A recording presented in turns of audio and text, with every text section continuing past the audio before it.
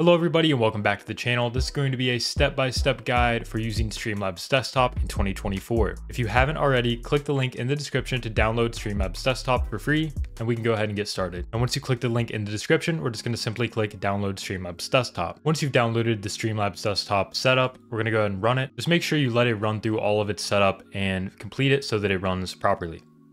Once it's complete like this, you're just going to simply click finish, and you can leave this checked so that it'll just automatically open it up. If it doesn't automatically open up, you can just find the icon like this one and just go ahead and open it up, and then we can go ahead and get started. So I'm going to cover all the very basics you need to just simply go live and have a good live stream with a webcam and a game, as well as the proper output and video settings that most people are going to want to use, as well as some basic audio settings and filters. And then at the end, I'll throw in a few bonus tips in case you run into any problems of easy fixes that I found that can actually improve the quality and performance of your stream. Once you open up Streamlabs Desktop, the first thing you're probably going to want to do is come down to the bottom left and click login. Once you click to log in, you're going to be prompted with all these different services. Most people are probably going to be using Twitch or YouTube, I'm just going to assume. So for this instance, we're just going to go ahead and log in with our Twitch. Now, as you can tell, we are logged in with our Twitch account, and you can make sure by checking the bottom left and seeing that it is your proper username and you're logged into the correct account. Once you've logged into your streaming platform of choice, we're going to go down to bottom left and click settings. And from here, I'm just going to click the stream section here on the left and just show you what you can do. If say you don't want to stream on Twitch or any of these, or maybe you do, but you just don't want to do the login feature, you can still scroll down to stream to custom digest. And if you click that, you're going to be able to enter the stream key, which you can find, on your respective platform and stream the old way. But Streamlabs Desktop makes it very easy to just simply log in, which avoids any of that more technical stuff of copy and pasting the stream key. You don't even have to worry about that step. So next, we're going to go to the output tab, which is just under stream on the left. And here you're going to want to make sure you are on advanced instead of simple. And it's going to add some more settings, but don't get scared. I'll show you exactly what to put, which is going to work for most people. Of course, with settings, it's going to really depend on different things, but in general, the settings I'm going to give you today should be pretty universal for anybody looking to live stream on any platform. You really don't need to touch all of these. The main ones we're going to want to focus on is first the encoder. This one's very important. You want to use your hardware encoder, which means the encoder on your GPU if you can. Most people, I'm going to assume, have an NVIDIA GPU or at least an AMD one, and I think they have a similar thing. But if you have an NVIDIA GPU, use your hardware encoder, which is H.264. If you do have the new option, which most newer graphics cards should, make sure you select that one. If you don't have either of these, or for some reason your graphics card doesn't have any hardware encoding, you're going to have to use software encoding, which is X.264. Basically, that just means your CPU is going to be doing the encoding for the stream, which can be good quality, but it's going to come at the cost of utilizing your CPU power. So if you're doing something like playing a game, your game's probably going to suffer, and maybe your stream as well, because you're going to be using up your CPU resources to run the stream and the game, and they're going to be kind of conflicting. Whereas if you use something like NVENC, it's going to be running on a dedicated chip on your GPU, so you don't have to worry about it affecting your game performance pretty much at all. And the quality is also still very good. So once we've selected our encoder, ideally NVENC new, we're going to come down to rate control, and you want to make sure you are on CBR, which stands for constant bitrate. This is the best, most universal option for live streaming to any platform. Now, when it comes to the bitrate, this is going to depend on your upload speed. You can look into that if you would like. It's also going to depend on what resolution you're going to be streaming at. But for most people on most platforms, if you're streaming at 1080p 60 FPS, which is pretty much the most standard universal resolution in frames people are doing these days, 6000 should work just fine for any platform. The quality will be as good as it can be, and you should have no issues streaming at 6000 as long as your upload speed is at least about a 10 upload. The keyframe interval, you can probably just leave on 0. This is just going to automatically set it depending on your platform, so just leaving it at 0, you don't have to worry about it. For preset, this can affect quality as well as performance of your stream, so make sure you have this. I would recommend anywhere between P5 and P6.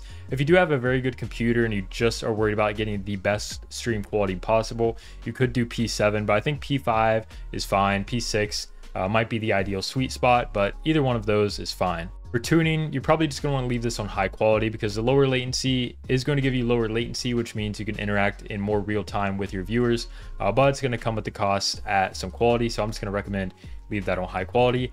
Multipass mode, I honestly haven't seen a lot of stuff on, which one of these is best. I've just been running 2-pass full resolution, but I think any of these would work. But if you want to just copy what I have, just click 2-pass full resolution. And if you have any problems of any kind, maybe this is a setting you could mess around with, but I don't think any of these should have any problems, and they should all be pretty comparable. After that, everything else should probably just be left the same. You can leave profile on high, look ahead off, psychovisual tuning on, GPU should be at 0, and then max speed frames, you can leave that on 2. And that should be it for the output settings.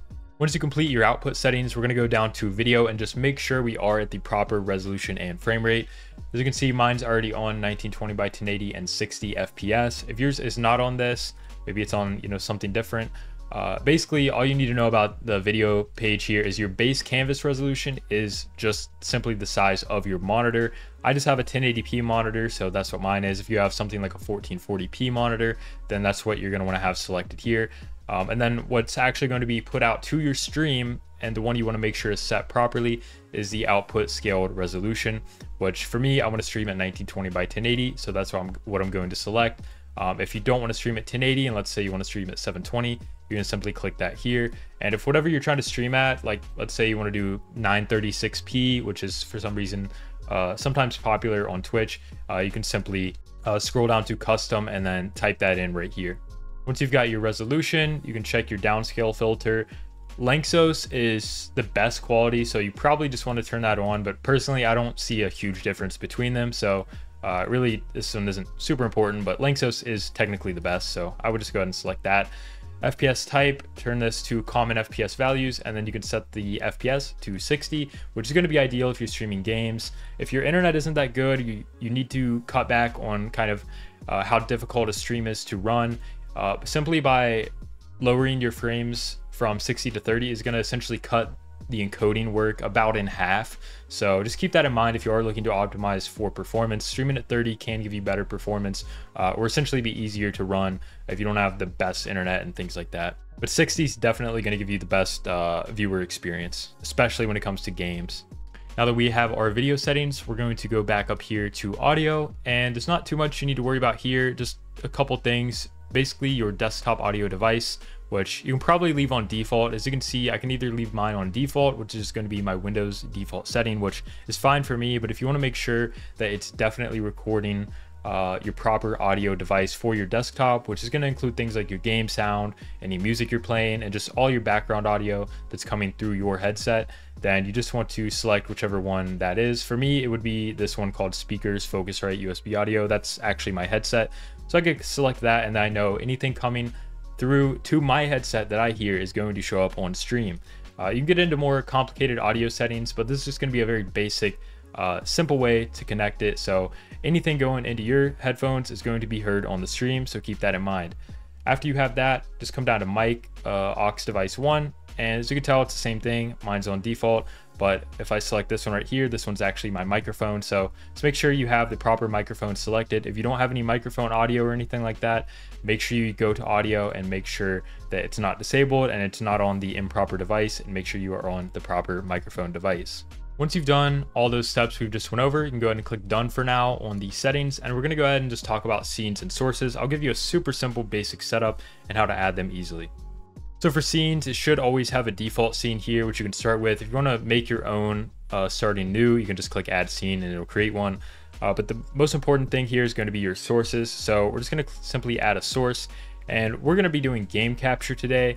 This is going to be best optimized for streaming games, but if you are doing something where you just want a certain window captured, you can use window capture.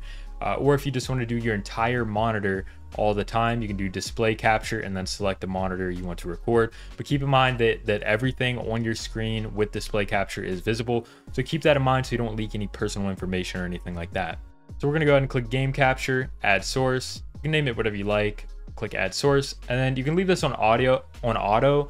This just means whenever you open up a game, it should automatically detect the game within a few seconds. It might take a second, but just give it a little time. Make sure you open up your game properly, maybe start like clicking around in the menu, and it should automatically detect it. If it's not automatically detecting it, or you just want to make sure it's selected on the specific game you have open that you want it to be on, you can just click capture specific window, and then it'll be here if you do have a game open. I don't in this case, so we're just gonna leave mine on auto as a placeholder, but keep in mind if you do want to select a game, you can just go capture specific window and then find the .exe of your game that you have open. If let's say you're playing Valorant, it should be called like a Valorant.exe and so on. Pretty easy to figure out. But once you've done one of those two things, either leave it on auto or select your game, you really don't need to edit anything here unless something like you don't want your capture cursored, but you probably do. So you probably just need to leave all this exactly how it is and then click close. So now we essentially have our game in the background. And if you'd like to add a webcam like I have, we're just gonna add a source again and then go up to the top essential sources area, and it says video capture device. We're gonna click that, click add source, and then we're gonna name it whatever you want. You can name it webcam if you want to keep it more organized. Click add source, and then here you're going to do the drop down for device, and I have the C922 Pro Stream webcam. We're going to click that and it should come on. There I am. From here you're going to want to click resolution FPS type and go to custom, because you can tell it's like a square right now, and it actually looks pretty good. If you want to leave it as a square, that's fine, but if you want to change the settings, we're going to go ahead and go to resolution FPS type, go custom, and then from here it's going to mess up the resolution or make it kind of funky, so we're going to go ahead and change that to 1920 by 1080, which is the native resolution of my webcam. From here we're going to go to FPS, and you can either do match output FPS, highest FPS, or 30. All of these are going to basically max it out at whatever your webcam is. In my case it's 30, so I'm just going to select 30. And then really you shouldn't need to change anything else here unless you want to flip it vertically, but I don't know why you'd want to do that, because then you're just upside down. So let's go ahead and close out of this, and I'll show you how to adjust it. All you got to do is click these little squares on the top right. If they're not appearing, all you have to do is just click the webcam, and then they should appear, and you can click and drag them here.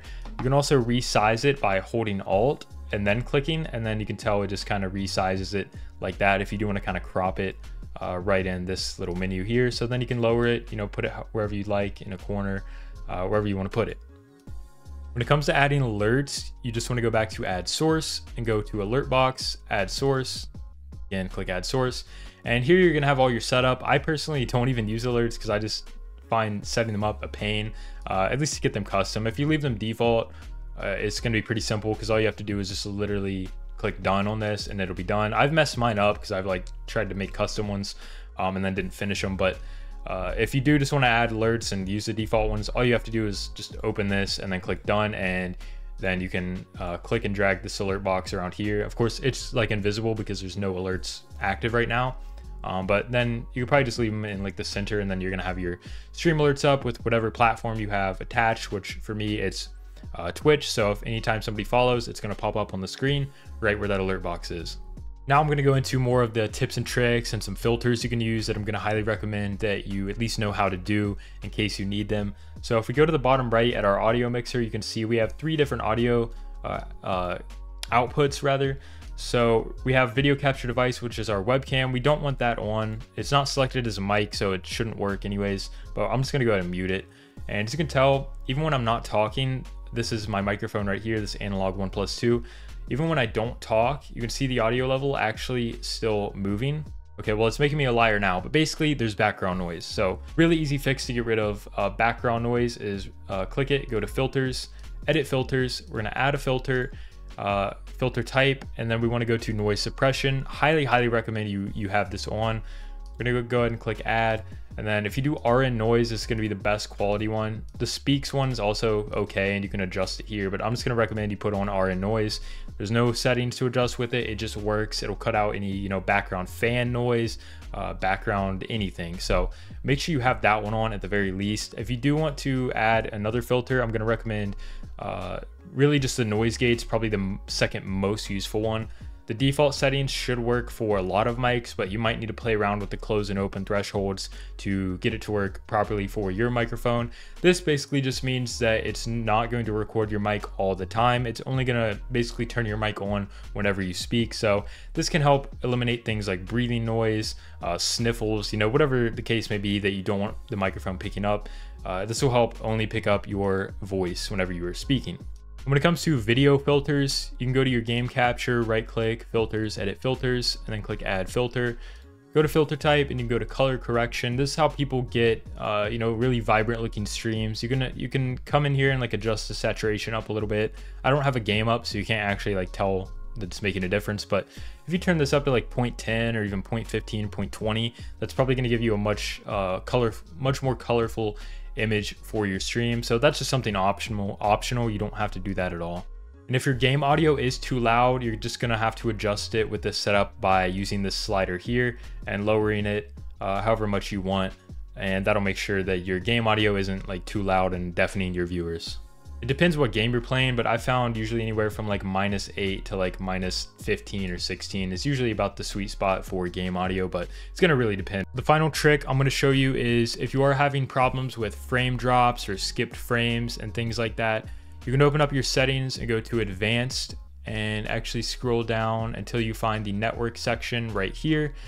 Here, I recommend you turn on dynamically change bitrate when dropping frames. This is gonna mean whenever you drop frames, it's going to actually just dynamically and automatically lower your bitrate. So your stream quality is gonna get worse, but you're not gonna skip frames or drop frames, which in my opinion is better. But if you don't like that, you can simply leave that off. That's completely fine. I've also found that by leaving enable new networking code check marked and on can sometimes improve performance and stream stability, at least in my case. But these are just some settings to resort to if you're having issues or looking for solutions to problems, you know, resulting in dropped frames, skipped frames, stream stability and things like that. It's at least something you can try. And that's pretty much it for this tutorial. Now you're ready to click go live and be live on your platform of choice with alerts, good audio, and a webcam. So if you enjoyed this video, leave a like, comment, and subscribe, and I'll see you guys next time.